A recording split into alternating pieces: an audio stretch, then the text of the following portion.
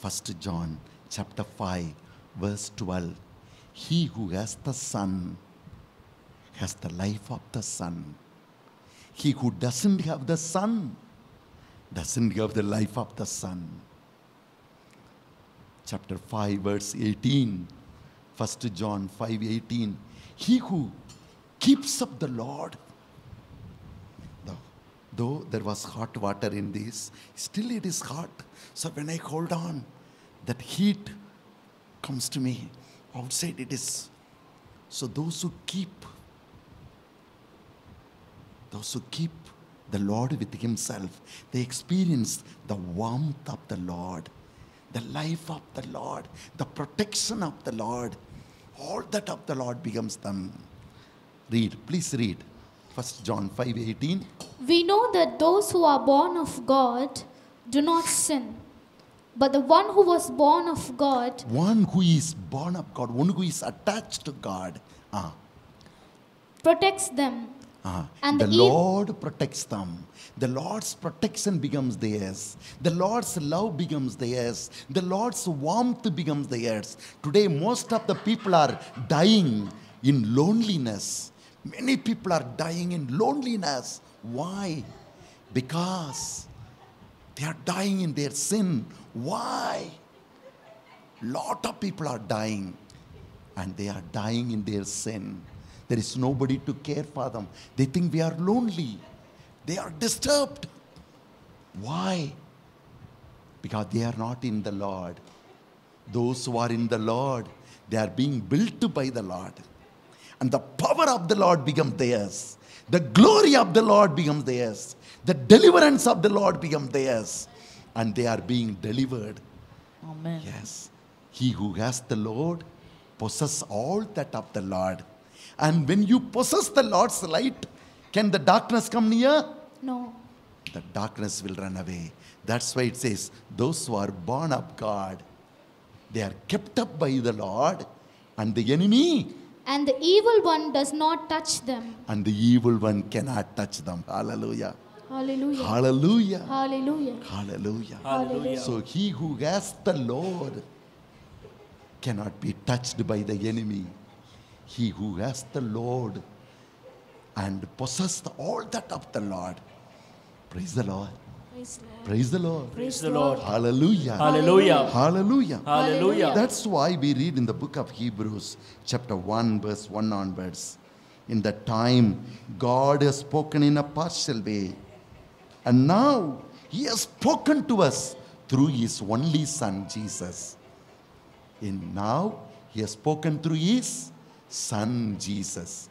Hallelujah. Hallelujah. Hallelujah. Hallelujah. Hallelujah. Hallelujah. Hallelujah. Hallelujah. Hallelujah. Yes, in the last days, God has spoken through His Son, Jesus Christ. He has spoken through His Son, Jesus Christ. And verse 3, who is the power of glory? Who is the source of glory? Who is the source of the strength? Who is the source of heavenly gifts? So when we join with Him, the peace of God becomes ours.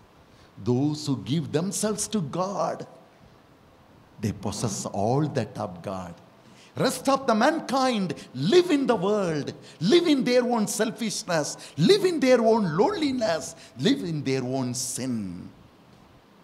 Those who come into the Lord, they receive that the Lord. That's why He who bears everything, He who bears everything, people realize God bears them. When you come into the Lord, you experience one who bears everything. He is part of you and He bears you. He holds on to you. He wipes away your sin. He carries you. That's why in the book of Exodus, He said, I have carried you on eagle's wings. I will care for you all the days of your life. Yes, He will carry us like the eagle carries its younger ones. Yes. That's why John 1:12, for all those accepting Him, He gives them the power not only to come out of the evil, not only to come out of the sickness, not only to throw away the evil forces, but to become the children of God, to share in the glory of God, to share in the power of God. And in this retreat, that's what Jesus says. All those who are tired, come to me. Give your burden. What are the burdens which the enemy has placed on you? Read a beautiful word, book of Isaiah, chapter 9, verse 4.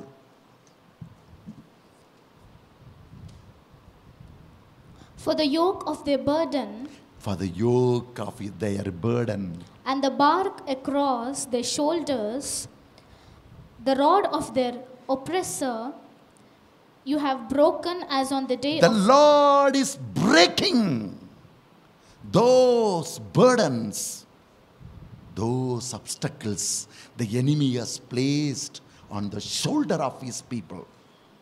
Today, what are the burdens? What are the yoke which the enemy has put into your life that you are not able to bear, that you are not able to move on in life? The Lord is coming to break them. He will break all those barriers. Amen. That's why He said, all those who are tired, come to me. Give your yoke to me. I will break them. Amen. And give you my peace. Amen. Hallelujah. Hallelujah. Hallelujah. Hallelujah. Hallelujah. The Lord is calling us. The Lord is calling us. Psalm 138, verse 7 says like this. Psalm 138, verse 7. Though I walk in the midst of trouble, you preserve me against the wrath of my enemies.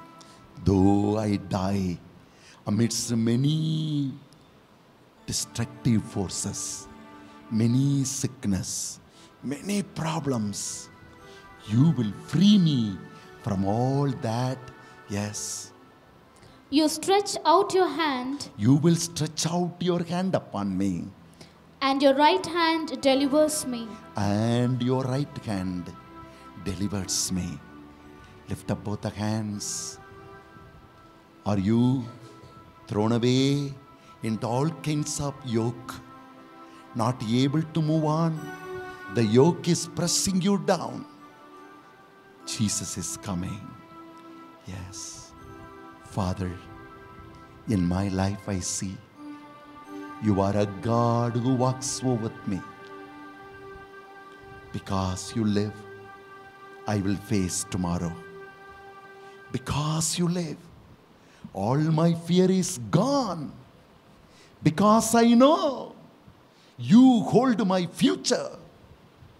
And life is worth living just because you live.